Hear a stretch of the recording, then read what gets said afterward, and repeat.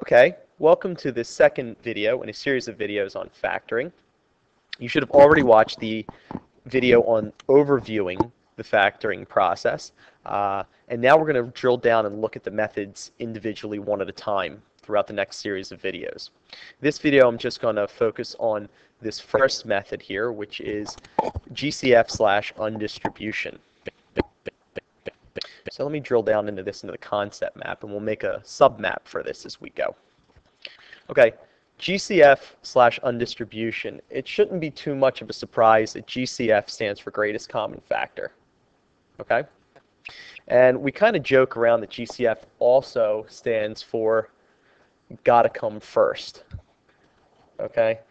It really stands for greatest common factor, but what we mean by gotta come first is as you learn multiple factoring methods, you always want to look for this one first. Some problems you'll be asked to factor literally have multiple steps. If they do, you always want to look for this one first. So GCF is kind of a double meaning. It means greatest common factor as well as gotta come first. So let's talk real quickly about some prerequisite skills about greatest common factor. One is you need to absolutely be able to identify a GCF. If you can't identify a GCF for a given number of terms, you really shouldn't move forward into this video. Go find another video or look it up online, but you have to be able to identify a GCF where variables involved, exponents are involved. The other prerequisite skill is you have to be able to divide monomials. Okay? You have to be able to do division when there's exponents involved, and we need to be able to do distribution to be able to check our work. Okay? If you don't understand distribution, creating these problems that we sort of say by way of undistribution won't make any sense to you. Okay?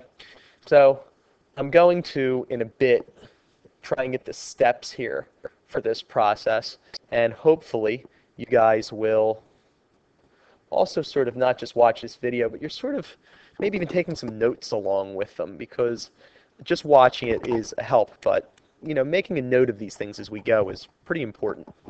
Okay, so let's take a look. I'm going to very briefly overview the prerequisite skills that we talked about. Two of them at least, finding the GCF and division of monomials. Okay, it also assumes that you have some background in this, and this is just more of a refresher, but if you're lost here, stop the video and go do a Google search or a YouTube search for finding a GCF or dividing monomials. Okay, so real quickly, if we find the GCF of 4x to the fifth, 12x squared, and 6x cubed, the one thing I do is I look at the coefficients of 4, 12, and 6, and I see that the greatest number that goes in all three of those is 2. And then I'm going to look at the exponents of, the variable factor parts of x to the fifth, x squared, and x cubed, and I'm going to use the smallest exponent of the three, which is x squared, making the answer to the GCF here 2x squared. Just very briefly, the exponent can't exceed the smallest exponent given, otherwise it won't be a divisor for it. Again, if you're lost on that, go look at another video and try and master that skill. So in this second example, we don't have any coefficients, so I'm just going to look at A and realize that the GCF there is A. The exponent in both of them is 1, so if I take the smallest exponent, it's a tie.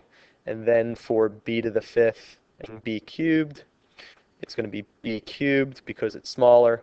And then I notice that the c is not common, it's only in one factor, so I skip it, and I see that the d is not common, it's only in one factor, so I skip it. So the GCF here for both these terms, ab to the fifth c and ab cubed d, it's just ab cubed. So now division of monomials. Okay, here we need to be able to focus on something very quickly. You should remember that you have to subtract exponents. For coefficients, you just do the normal division. Okay, so this first example, there's not a lot to do. If we see it's negative 10xy over 10xy, we hopefully see that the 10xy's cancel, and you're just left with the negative 1. Okay, That actually is something that will pop up as we do these problems. And in this next example of negative 25a to the fifth b to the sixth over negative 5a cubed b, I'll just take it in pieces. Negative 25 over negative 5 is 5. A to the fifth over a to the third is a to the second when I subtract exponents. And b to the sixth over b is b to the fifth. Again, that b has an exponent of 1. If you are not mastered in both of these skills, you're really going to limp going forward into this. So if you're not mastered here, you need to take some time and get mastered. Otherwise, you're going to have a tough time going into the next couple examples. Okay, so let's actually look at factoring with GCF, the full process, the full-blown process here. Okay, so we see here that it says the steps are 1, find the GCF of each term with little asterisks, divide each term by the GCF to find the other factor, and then 3, write the answer as the product of the GCF and the other factor. Now, again, what did the asterisks refer to? Well, the asterisks referred to this right here. If the first term is negative, make the GCF negative. It's just a rule. If we take a look at what we're going to factor here in these two examples, the first term here is not negative, so the GCF is not negative. The first term here is negative, so whatever the GCF is, we'll make it negative. Okay, so let's actually just delve into these examples. And once you get going in these problems, they're actually pretty easy. Just take your time. It's easy to make a mistake, but they're also decently easy once you have an idea of what you're doing. Okay, so we're going to find the GCF here of each term in this first expression. So I have 8, 12, and 16, and the GCF of those three numbers is going to be 4. I then notice that there is not an x in each term, and there's not a y in each term, so they are not common, so the GCF is just 4. Okay? So divide each term by the GCF. So I'm going to take each term and divide it by 4. Eventually, what I just did in green, you'll be doing in your head. So now I'm going to write the answer as a product of 4 and the other factor, which is the result of this division. So we get that 8x over 4 is 2x, 12y negative over 4 is negative 3y, and negative 16 over 4 is negative 4. Now, we talked about why you would need distribution. Well, you need to understand that you've now written a distribution problem. It is the answer. It can be checked by just doing distribution. So we got 4 times 2x is 8x. Okay? And, sorry about that. And we got 4 times negative 3y is negative 12y. And 4 times negative 4 is negative 16. Okay, so that answer seems legit. I'll circle it. That's my final answer. So we'll go to this next example. I'm going to try and show you 3 examples in this video, 3 more examples in this video, each with increasing a little bit in complexity. So we see here that we've got to factor negative 12x plus 18z plus 24. I also notice very quickly that the first term is negative, so I'm going to make my GCF negative. Okay? So the question is, what goes into negative 12, 18, and 24? I think that is going to be 6, the largest. But again, it's negative 6 because the first term was negative. I don't see an x in each term. I don't see a z in each term, so there are no more components to the greatest common factor. Okay, so I'm now going to divide each term by negative 6. Obviously, the signs will change because I'm dividing by a negative. And the other factor I'm writing here is just going to be the result of that division. So negative 12x over negative 6 is 2x. 18z over negative 6 is negative 3z. And 24 over negative 6 is going to be negative 4. I can distribute that out and check my work. I'll leave that to you if you'd like to hit the pause button and do so. This is my answer. Before I go any further, I just want to reiterate a fact from the overview video, and that is that I have taken a difference or a sum and written it as a product. Okay? Again, factoring is about writing something as a multiply problem, as a product. So again, this expression here, negative 12x plus 18z plus 24, it's a sum. It's now written as a product, negative 6 times the quantity, 2x minus 3z minus 4. Okay, I've got almost an identical slide here for you, and a couple more examples. I'm going to keep working these steps. These steps are really, really what you're expected to master. You just have to execute them over and over till they become rote.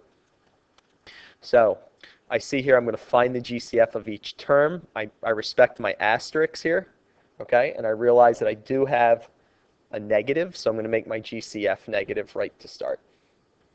Okay? And then I'm going to see that I've got 10, 15, and 35. So I'm going to say that the GCF of those numbers is 5. And then I'm going to take a look at my x squared, x, and x cubed. Again, my smallest exponent rule makes me take out the x. Then I'm going to look at my y, and my y. And my smallest exponent rule there obviously makes me take out the y. It's a tie. So here, I'm now going to go to step 2, which is divide each term by the GCF to find the other factor. So I'm just dividing by negative 5xy. Eventually, you'll be able to do this in your head, but I'm illustrating it here for clarity. So my other factor that I'm going to get is the result of dividing by negative 5xy. So here I'm going to get 2x, and the y's cancel. I subtract the exponents on the x. Then I'm going to get plus 3. The x and the y both cancel. So it's just plus 3. And then I'm going to get minus 7x squared, and the y's cancel. Again, the squared is got by doing 3 minus 1 with the x. If I were to distribute this out, I would in fact get the original problem. So I'll leave that to you if you'd like to hit pause. And I know that's my answer. Okay. Again, I'm going to take a look at this next problem, 22b to the 11th minus 11b squared plus 44b cubed. Okay, I'm going to try and find the GCF of each term. My first term is not negative, so it does not have to be a negative GCF. So what is my GCF of 22, 11, and 44? I believe it's 11.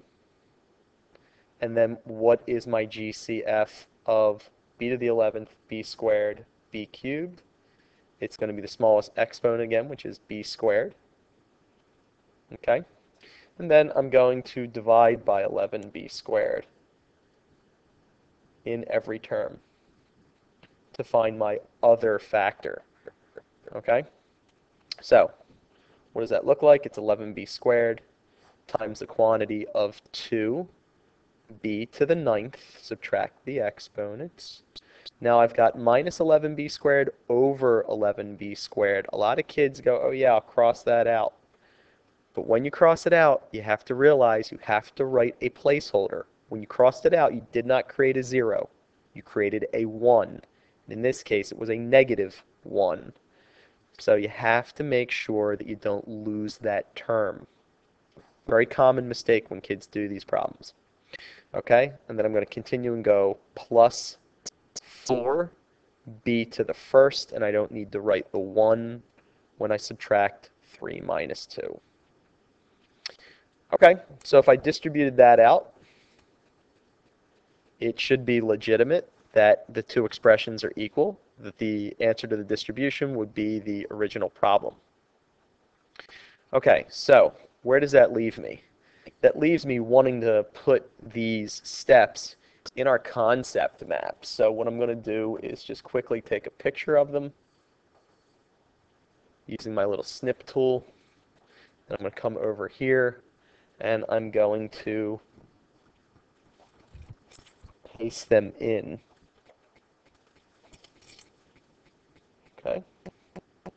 So these steps become very important and something you should have decently committed to memory. Okay? So this is the process in a nutshell for GCF and undistribution. Again, you've got to realize that we're doing greatest common factor, the little rhyme that it's got to come first. Not rhyme, but sort of little jokey thing to remember. Our prerequisite skills are important. Okay, you have to be able to identify a GCF. With that, we saw that using the smallest exponent is good.